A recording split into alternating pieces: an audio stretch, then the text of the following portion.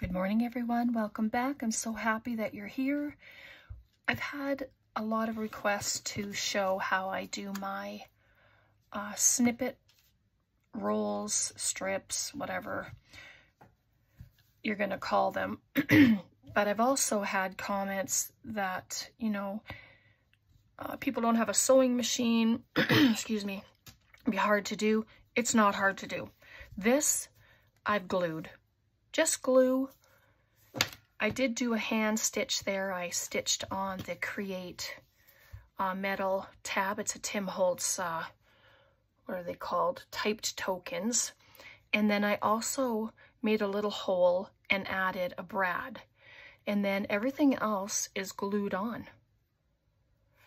And so nothing's going to come apart. You can cut it where you need it if you're going to make them into clusters. Like, how pretty is that as a cluster? Or you can use this portion of it, you know what I mean? Or you can put it down this side of your page and have it as a tuck spot. You can use it as a belly band. You can cut it as wide as you need and use it as a pocket. I mean, there's so many uses for these, and they're just fun. And you can get rid of fabric. You can use paper and fabric. You can use just paper, just fabric. But, it's nice to finish it off and add some ephemera bits. And I put, these are Tim Holtz flowers and butterflies, and I added them onto there. And it's just scrap pieces of fabric. And then I also have little bits. Oh, I got all these fibers everywhere that I stamp on. And I just take my stamps and I stamp. Let the adventures begin. These come from, this is one of the sets from Global Land a while back. Watch, and I have some arrows and little tickets. And this is the fairy that we had stamped. Some more here, and then a bigger one here. And the nice thing about making these is you can make these strips as wide as you want. This is from a sheet. It's a bed sheet that I like to cut into strips and then use. Sometimes I'll cut them down to like 1.5 inch strips, 1 inch strips, and then I stamp words, and then I can just cut them out and use them. Like these, you can stamp images, cut them down, and use them in your projects. Be nice just in a little cluster if you wanted, and you can add a stamped image to it, add it to a page, and it's just a pretty element. So I have some scraps. Let me show you my bag, because it's, there's my bag. I have jeans in here cut up, ready to go. I have a skirt ready to go. But I just went downstairs and grabbed it. Sorry, just closed my door. And then I have just stuff, strips of stuff here. The other one that I had done, it's gone now. It's all used up. But I have like this little mesh stuff that's great to add on to. And I found this strip with numbers on it. Like, oh my goodness, these are awesome. But this is what it looks like. I had received it in Happy Mail, and I did not want to cut it up, but I decided I better. So, and we're going to use glue. I have my tacky glue. You can use that, Fabri-Tac, Fabri-Fix, whatever that stuff's called, the 3-in-1 beacons, whatever works for you. I'm not going to use glue stick because I don't know that glue stick would hold it down properly. All right, and then we're just going to start gluing. And I do it in layers. So let's just see what I have here. I tried to get ready as much as possible, and we're just going to use what I have here. So, and I have some lace, and I'm just going to lay some lace down. And this is it's a stiffer lace. It's not like the It's come from a thrift store anyway. So I'm just going to, and this is just a base layer, and then we're going to build on it. But you can use fabric as, you know, if you want, use your different colored fabrics. I wonder if I should just use one. I like the idea of it coming off the edge. Sometimes I have an idea in mind, other times that idea changes as I go. So I'm going to have it off of the side just a bit, because if I don't know what I'm going to use it for, right? And you can make a bunch of these together and then just finish them later. You know, you can have all of your base layers done, and then as you use them in your journals, then you can dress them up. So whatever that looks like to you. So I'm just going to start adding, and I'm going to come in because I want to see a bit of that lace. And you don't have to have the lace there. It's just a layer that I'm using right now. So just like that. And this may be different than what you've seen before, like other people. And like, I don't know, I don't have a formula. I just build. So I think we did a video before on these, but it's been quite some time. So, right, and then you can add on a piece like that. I don't think I will yet. Let's just wait for that. You can do them color, Christmas. If you have a theme, use, you know, those colors, or your ephemera bits, whatever it is you're going to use. You can tilt them. It's just, really, it's just getting it down.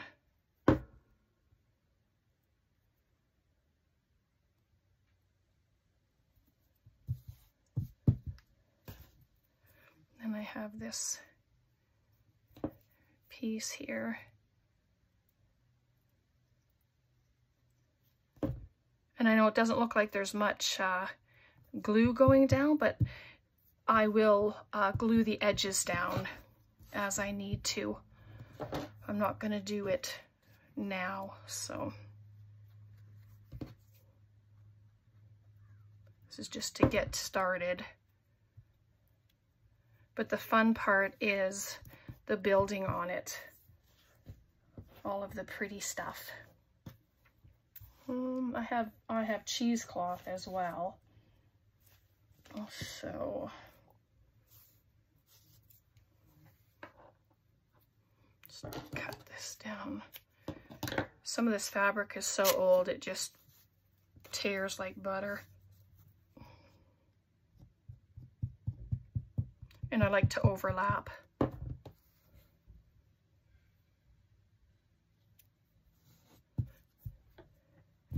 And don't worry about the edges, because they'll all get trimmed. If that's what you're going to do, you can just trim them all when we're done. What else do I have here? Oh, I just used that one. I just have a little pile here. It's just sitting. Maybe I'm gonna add that one to the end here.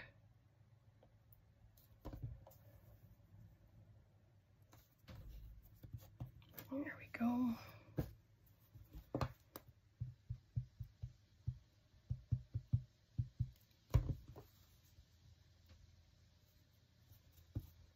You can have your pieces fit perfectly in your parameter of what you're making as well. It doesn't have to go over. I have little flowers, just all kinds of little things here. So let's see. Yeah, I'm gonna pop her there.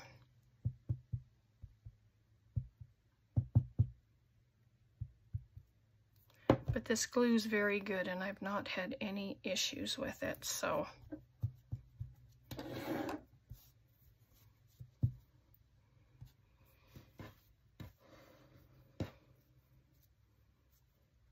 Oops.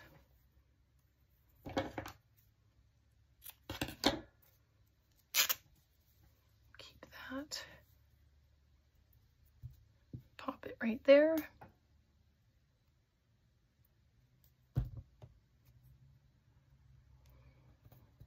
And you can get rid of all the little fibers if you don't like them. I don't mind them for now anyway.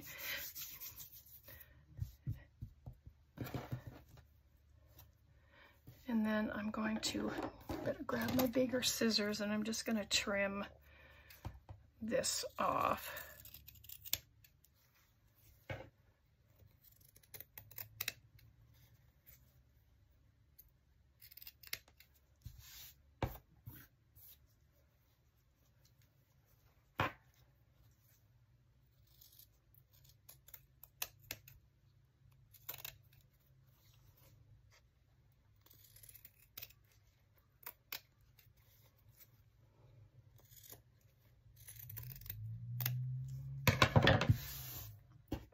Keep that little guy, get rid of this stuff.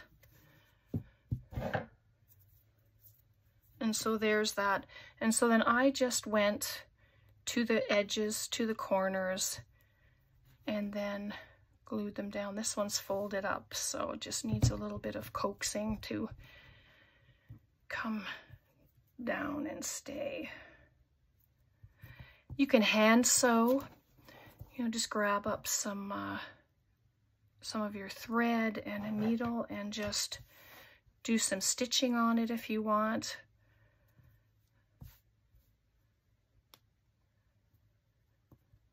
But this is more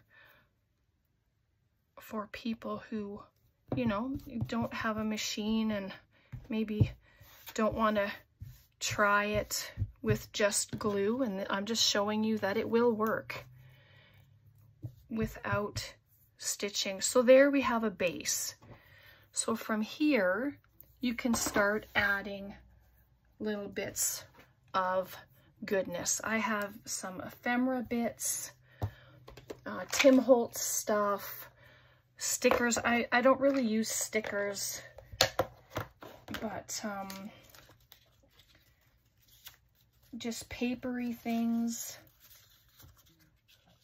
Like, you can stamp on this as well, but I just start laying things out, and if I like it, then I like it, and then I'll use it. So I know that's kind of big, but I actually like that. So I'll just add a few things. And what's in here? Big bird, he's really big.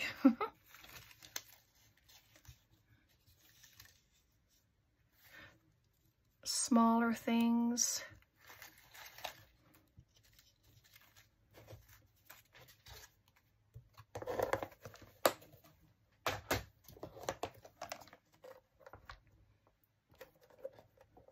Oh, sorry, couldn't get it open. If you don't like the seams here, you can add little bits of lace down there. Oh, let's use this one, it's already inked. Just pop it there.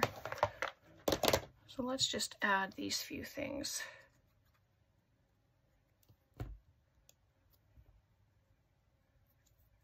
Teacup and fan, cute.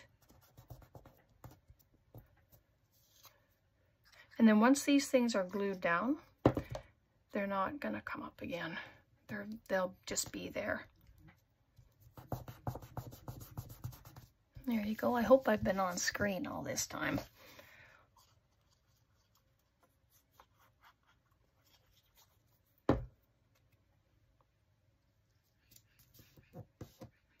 It's a beautiful hot day in Camrose today, so it's wonderful. The sun is shining. And so there's a start. So I hope you guys are all doing good. I don't know if you've gone on holidays yet or you have plans to. And then again, these are just little bits of ephemera.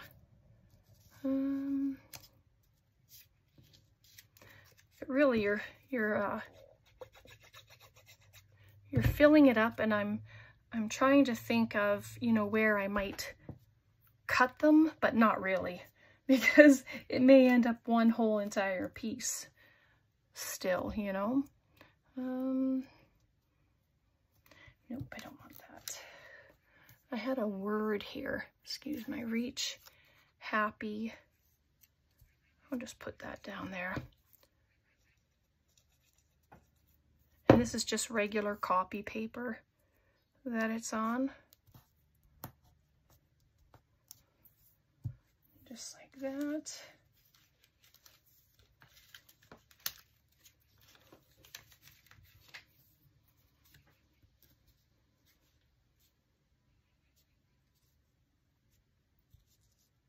Oh, I think I'm going to put it there. And we'll add a charm to it too, and I'll show you how that looks. So I have,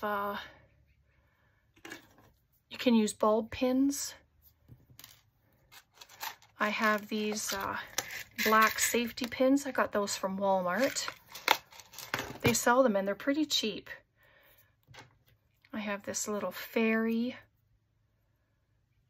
So instead of sewing it, I'm going to use the bulb pin. Excuse me, got glue all over me. Let's just see what that looks like. So this is just to get you started. I mean, I'm assuming that, you know, we have fabric and glue and we can glue these things together. And let me get my little, this is a tiny little hole puncher. I'm just going to put that in here just to get it started, because it's, the glue's wet, but that works beautifully to get it through. And then I can just bring it up. There we go, that's good. Worked better than I thought, because one part was a little thick. And so there's a little fairy, and it's funny how it looks like she's standing on the happy. And so that's what we have so far.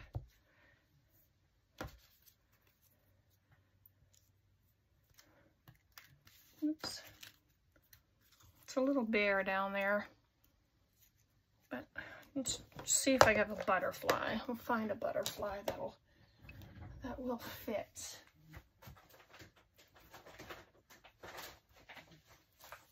Yeah. Small enough. Should have a few in here.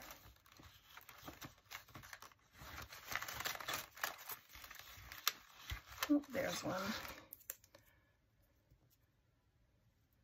Put a butterfly somewhere. Oh, I like it right there.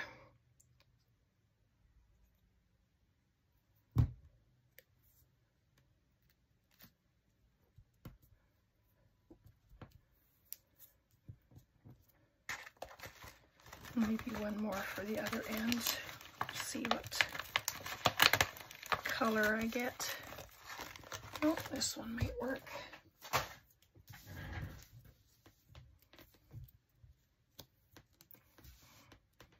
Yeah, I like that.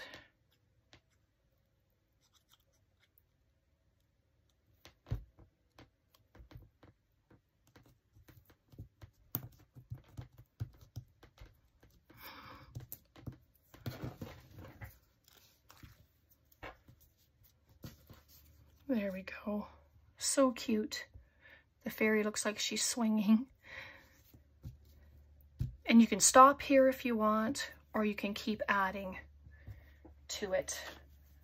Oh, let's see what I have here. I have these little fabric flowers.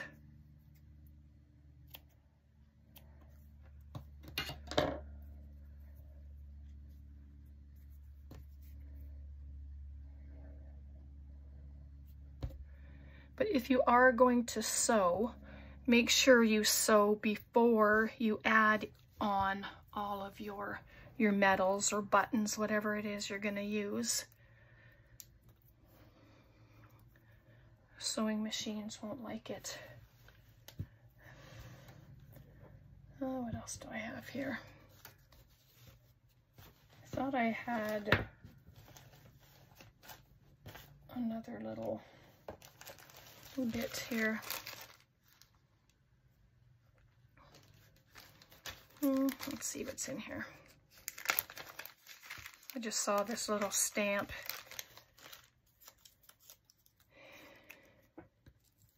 In here.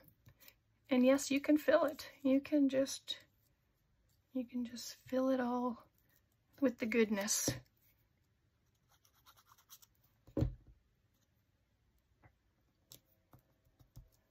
And the nice thing about this, when you're using the bulb pins, if you don't want it there, you can move it somewhere else. It doesn't have to stay in that spot.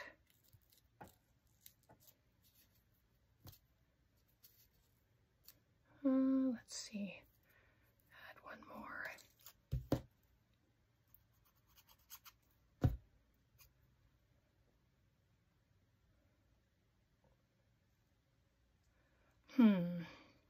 Come on, Brenda, pick a spot. There, I'll just pop it right there. And so there. So I can call this one done for now. And depending on where it's going to go, I can cut. That is pretty right there. And then it could be this bit, or this little piece. And then you can add to it as you put it into a journal. Let me grab one of my journals. Show you right now.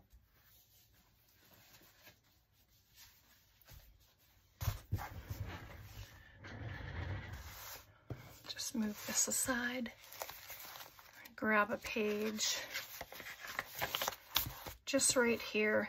So you can put it down the side like this and then cut it. The flower will be cut off, but that's okay, right? And then you can have it as a tuck spot, or it's a pocket, whatever section that you like the most. Oh, I like that. And that. So it can be a top tuck. Oh, I thought this journal was a lot fuller. It could be a belly band in the middle. It could be a belly band long ways where you can pop something in like that. So there's a few ideas for you. So there we go. So hopefully you enjoyed that. I'm going to leave it there, but just gather up your pieces, the strips, like they're not very long, but the nice thing about doing them shorter, and it doesn't get so overwhelming then, and then you can add, you can just glue this end on and carry on and make them as long as you want. I got to show you this. These are made with rolling pins.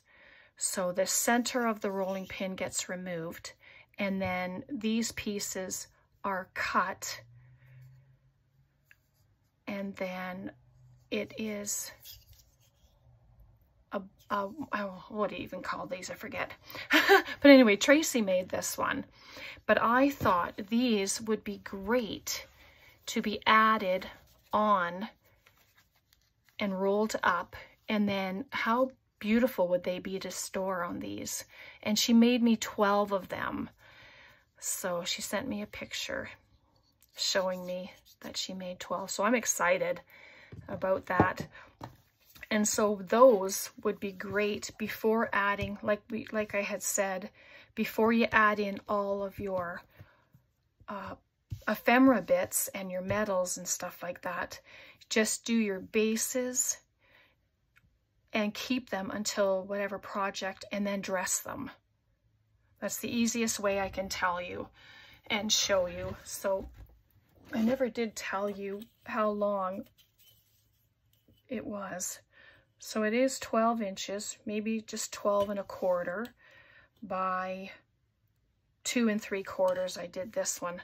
The one that I did just to show you was 2 1/4 and just 12 1/2. So they were all different sizes, but the width. But I'm going to just show you a few things that I've been doing with